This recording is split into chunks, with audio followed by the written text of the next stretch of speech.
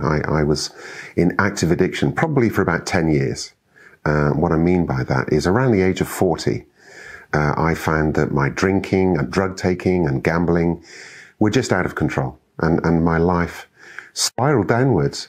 But when I reflect on my life and my recovery, you can't really put your finger on when things began. And I think that I'd always used alcohol originally as a crutch, and it would be my way of coping with life.